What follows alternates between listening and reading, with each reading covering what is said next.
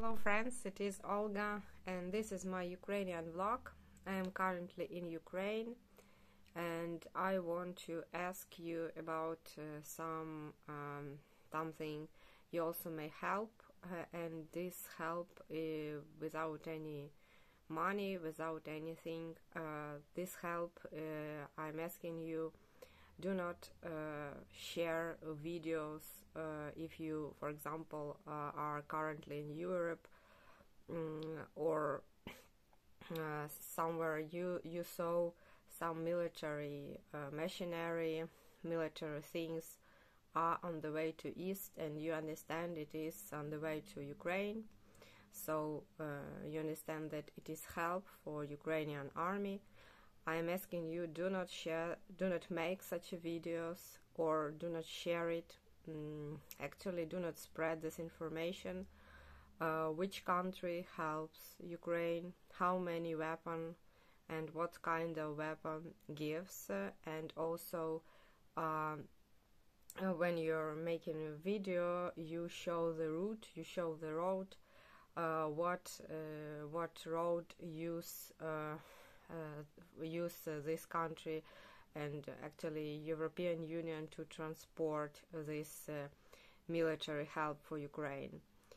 So it is, we also ask here, military people ask here our experts, I don't know, journalists, everyone, do not tell about what kind of help, what country gives Ukraine and Ukrainian army, and also do not show, do not make video, and do not spread it, you know, especially, you know, for everyone.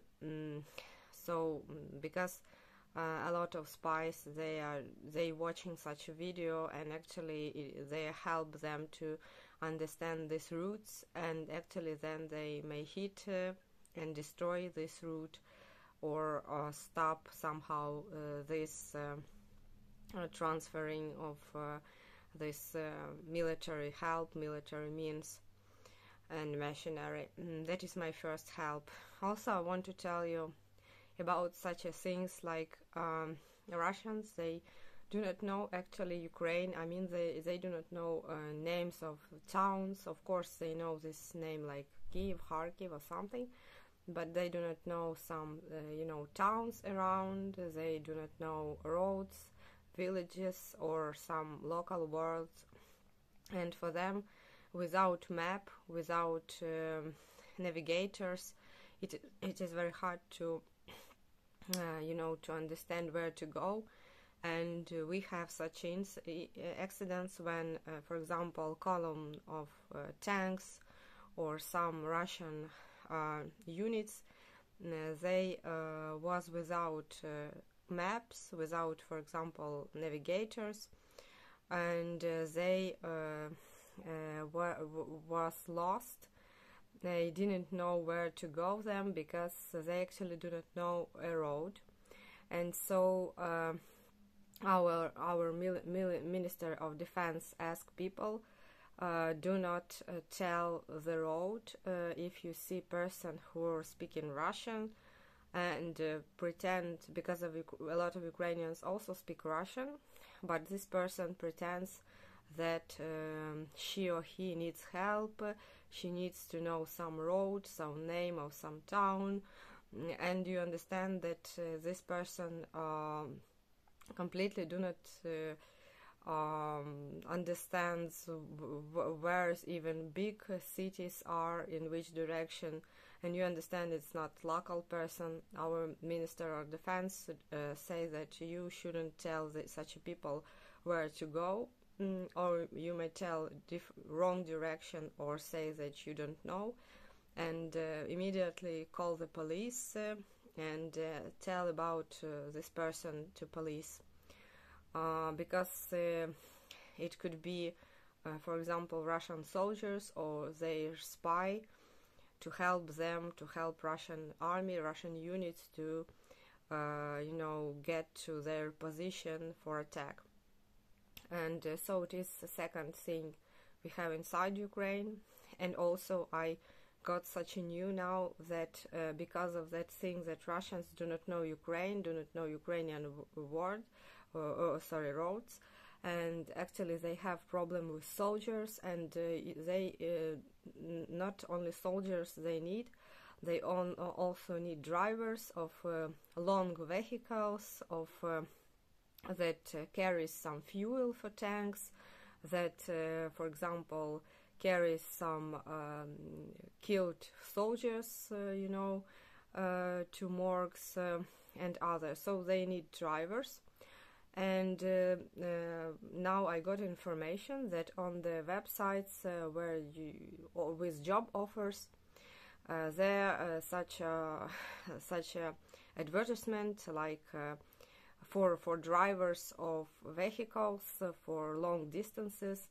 They offer good salary, and it is marked like this job will be connected with line Russia-Ukraine or Belarus-Ukraine, or in Ukraine, or in closer or in Belarus, or something like closer to this line between these two countries, or even three countries. And this kind of offers advertisement made by Russians, and so they want to recruit Ukrainian drivers actually because they know roads, and actually they maybe even capture it, and even Russian can take their documents, their passports, and these Ukrainian drivers will work for them, for free, but they will be just like prisoners in army, execute these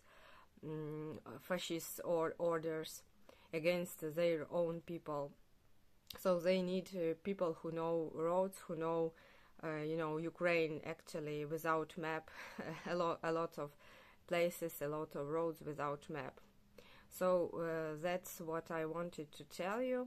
These questions of safety, and also Europeans, as I told you, may help just by silence. You shouldn't tell about help, about machinery, about roads, how Europe and actually Western world help Ukraine, and show these roads. Especially make videos and share it, to everyone. Well, thank you for watching. I hope you understand me, and you will support me, and you will keep in mind my words.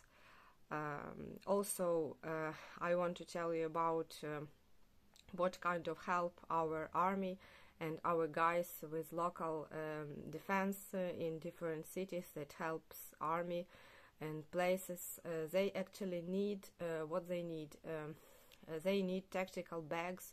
They need tactical sources of lights. Waterproof. For example, they need helmets. They need body armor to protect from bullets the chest. This. Also, they need also tactical things for example, extremal tourism or something, waterproof. Also, they need, I don't know how to call it, like means of connection, razzia or something. I don't know how it will be in English, but for connection, for communicating on some distances, without wires, without anything. So that also they need thermal imagers to watch, objects that are that like create warm, in the night, and they could be visible because they are warm. So it is, we call it teplovisors. It is like thermal imagers. That it is very important, and they need them in huge quantity. They help them to fight at night, because without such a thing they are like blind kittens. Also, they need a means for stopping the bleeding. you know, for make here, for example, tight some tight how to say knots, and to stop, for example, the bleeding from the some limb or somewhere, and also some other supplies for you know, such extreme medicine for emergency cases, when someone received some trauma, injury, bleeding, and because of, for example, shoot, because of some other trauma during the fight.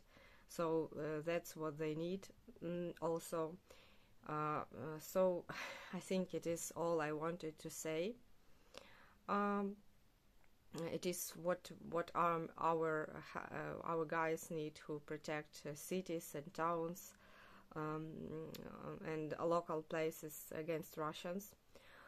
Also, they do not need warm clothes. They do not need food, because a lot of clothes already sent, and they do not need it. They have clothes enough.